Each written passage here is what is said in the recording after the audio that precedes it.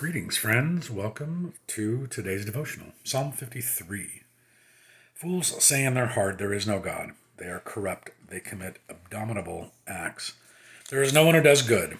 God looks down from heaven on humankind to see if there are any who are wise, who seek after God. They have all fallen away. They are all alike, perverse. There is no one who does good. No, not one. Have they no knowledge, those evildoers who eat up my people as they eat bread and do not call upon God? There they shall be in great terror, in terror such as has not been. For God will scatter the bones of the ungodly, and they will be put to shame, for God has rejected them. Oh, that deliverance for Israel would come from Zion, when God restores the fortunes of his people. Jacob will rejoice, Israel will be glad.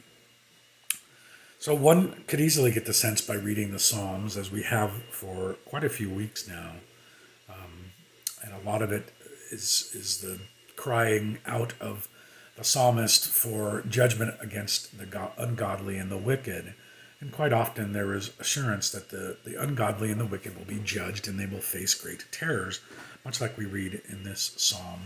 And it's easy, as I started this, to get the impression that God somehow revels or enjoys the idea of judging people and finding them to be wicked for those who don't believe in him or don't follow his ways.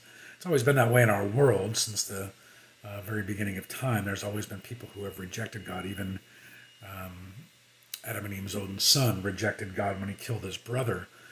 And the first murder was recorded in Scripture. So it's always been that way, that the human heart is corrupted by sin, and there are always going to be those people that turn away from God. And of course, reading the Old Testament, there's a lot of destruction and judgment, and a lot of things that God does to smite people who are the enemies of Israel. And it's a hard thing for us to connect with the way we feel about God based on the New Testament and based on what Jesus did. But I think, that's truly the real nature of who God is. I don't think there's suddenly a change in God, that he changed his mind and decided that I can't deal with the sin of people anymore, so I must do something. In the Old Testament, in the way that God judged people, they were all enemies of his very own people, and they oppressed and fought against and destroyed and did terrible things to the people of Israel. And when God punished his own people, it's because they broke the covenant. Ultimately, God is just, God is righteous, and God is holy, and he can't bear to be in the presence of or have a people following him that are not so. And so judgment was always going to be a part of God, and it's still the same in the New Testament as well, that those who reject Jesus will one day face judgment. But that does not make God happy. That does not please God at all. In fact, I think it's quite the opposite. I read in this psalm a bit of heartbreak, that God's heart is broken because there are people that reject him. When the psalmist writes in God's voice of, he's looked down from heaven, and are there any who do good? And there's none that do good. And just as a parent feels brokenhearted when a child goes astray or disobeys, yes, there's sometimes anger in us, but we're human. But there's also that sense of disappointment and loss when our children run astray or people reject us. And I feel that this psalm does speak to some degree, and I'm inferring that from the tenderness of God, of who he is.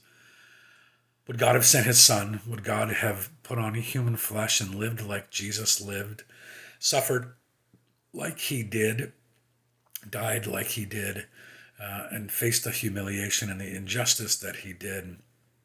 The God of heaven and earth being judged by human beings, would he have done that if he didn't care for all of humanity? The love that he revealed to us through his son and on the cross is a love that is for all people. And the bonus for us is that through that death on the cross, God took care of sin. And so when he looks upon the earth, and would God say to himself, there's none on earth that do good? Well, that's, to some degree, that's true, because our human hearts are corrupted by sin. But because those of us who believe are covered by the sacrifice of Christ, he sees us as perfect and spotless in every way.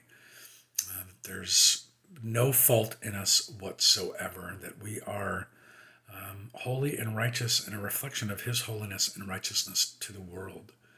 And that is a remarkable and amazing concept and idea for us to think of, about how great and how unbelievable God's love is and was for us. And it was revealed to us through human history. So don't get the impression that there are two different gods in the Old and New Testament, one judgmental and wrathful, and one loving and peaceful. It is the same God, but circumstances changed once Christ shed his blood for us and for all of humanity. And God sees others that we reject and judge in the same way.